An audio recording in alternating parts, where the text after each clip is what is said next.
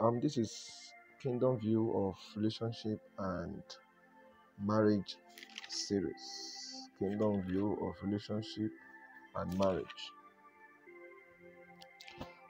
That sister with a good voice may know how, you know, okay. That sister with a good voice may not know how to cook.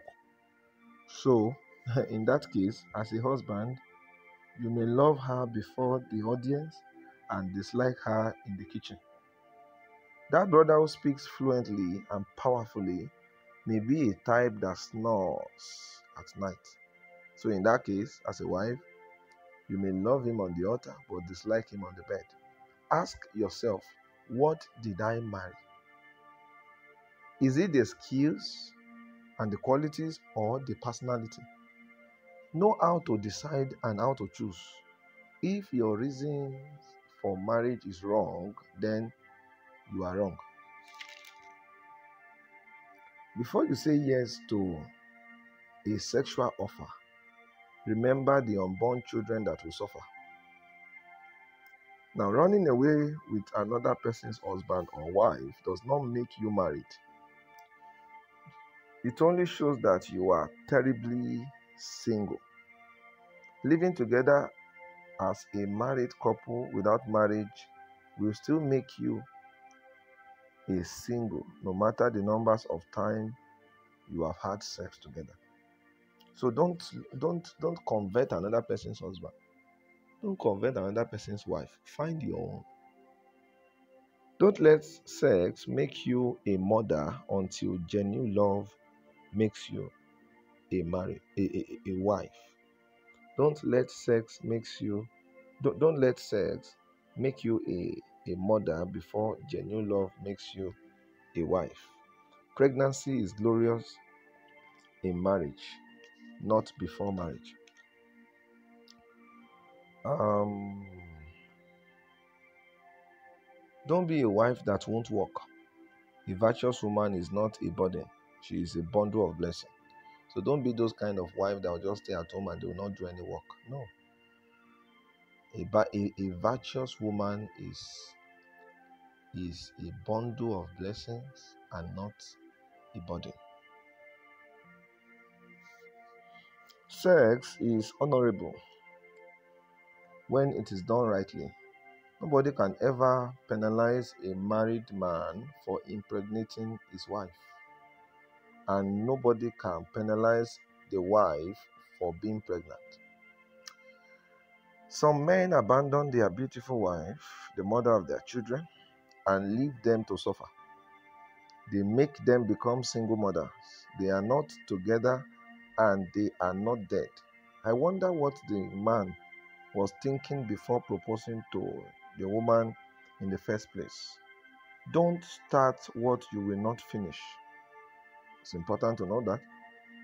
As a child who knows right from wrong, if you are present and in your presence your parents are still doing all the work and you come out claiming to be a big boy or a big girl,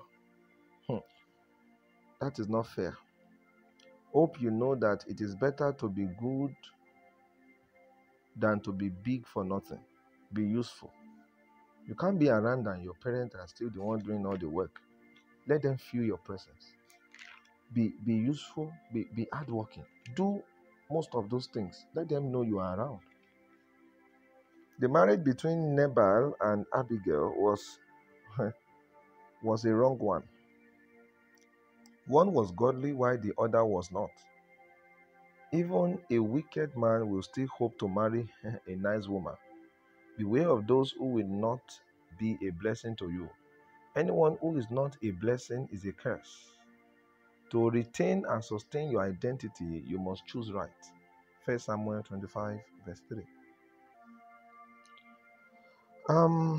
Every prepared female must be in the best position God expects them to be by positioning themselves in the light of God's word, while the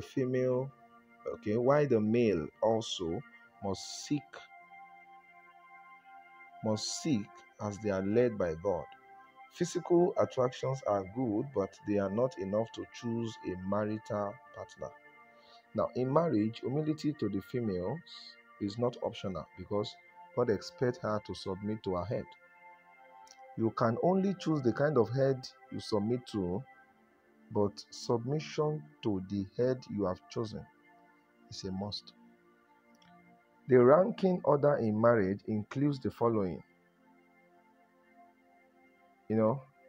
Woman, that is the one who submits to the husband.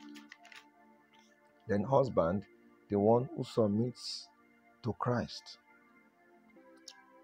Now, this is the summary for this ranking. The man is the head of the woman and Christ is the head of the man. Whenever a man sees a woman submitting to him, he must also remember that he has someone above him to submit to. That's how marriage works. If the man fails to see Christ as the one he is to submit to, you will have issues submitting to such a person because you will discover that your submission will not be valuable. So as the husband submits to Christ, then Christ will teach the husband how to make your own submission to him valuable. Can you see that? Before you say yes, please consider the following questions. Is he a born again? Can I love him? And will he love me? What vision does he have? What is his own definition of marriage? What is his own definition for love? You must understand all these things before you say yes. It's very important. Many people who are loved by God are misusing the opportunity. They are misusing the opportunity God is giving to them because of their flamboyancy. You know that brother is God's will for you. You know he has the fear of God, but you are insisting that until he agrees to spend nothing less than 10 million on your wedding, you won't marry him. You don't even care living in a rented apartment after wedding. All you need is a ceremony that will shake the town. You want to invite everybody, copy everybody and advertise yourself. Is that really necessary? You even told him that after your wedding, you want both of you to travel to another country because your present country seems boring to you. My advice to you is this: you better wake from this dream of yours before you miss it in marriage. Worldliness profits nothing. So, if you are a female and you are too flamboyant, then you may miss the will of God. I pray that will not be your case in Jesus' name. Now, it is true that you are a hardworking man. Oh, yes, you are a good woman, but you need to teach your children. You are not a good, you are not a good cook if your children cannot cook. It looks simple and irrelevant, but it's important. You are not hardworking if your children are lazy. Having a house help, someone who will help in housework, may not be bad, but the problem is when you make your children do nothing and you make others do everything. The more you take little household responsibilities away from your children, the more useless they become. No wonder even some females cannot cook. Isn't this terrible? I know the males may feel relieved, but the truth is both male and female should be able to cook. If as a child you enjoy running away from household works, or you have someone who does everything for you, this is my advice. Never run from things you cannot but end up doing. If you escape it now, then you won't escape it in the future. There are some things you can escape now, but you can't escape them in the future. God becomes your father-in-law when you choose to marry a man who is walking in purpose.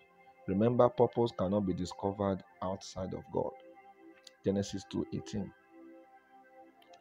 Marriage processing occurs immediately. Immediately he brought her to him. Since God knew that Adam can't marry an angel, he gave him the best of his will. Genesis 2, verse 22. Creating avenue for sexual activities before marriage is not called dating. It is simply called fornication. The Bible strictly warns that we flee from fornication. If before marriage you are a Christian, then after marriage still continue to be. If before marriage you have been walking in purpose, then after marriage you should still be focused in purpose. If before marriage your life is profitable to God, then after marriage you must still remain fruitful in God's vineyard. Marriage is not a disaster. It is supposed to be a blessing. Genesis 2, verse 23.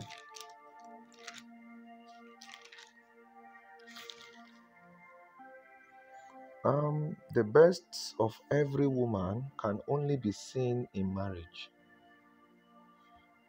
To the singles, you must know that the best is yet to come. Every woman is made from a man, and their best is hidden and revealed in marriage as they partner faithfully with the man the Lord has given to them. The next worst thing after hell is a wrong marriage. The next worst thing after hell is a wrong marriage. If you know you cannot cope with the person you are planning to marry, you better separate yourself now, because after marriage it will be too late. If before marriage he beats you up like a punching bag, she slaps you easily when she is angry. Think before you go into marriage with people like this. If you end up marrying the wrong person, then you may have to carry a wrong picture all through your life. As a single, you still have the opportunity to choose wisely. Marriage can be irreversible. Marriage can be an irreversible reaction. So don't cage yourself. You still have the time to choose as a single. You are ready for marriage when it is no longer good for you to be alone. Remember Adam got married when God revealed, when God discovered it was no longer good for him to be alone. When it comes to marriage, babes are not invited. It is strictly for matured minds. It is not just who will I marry.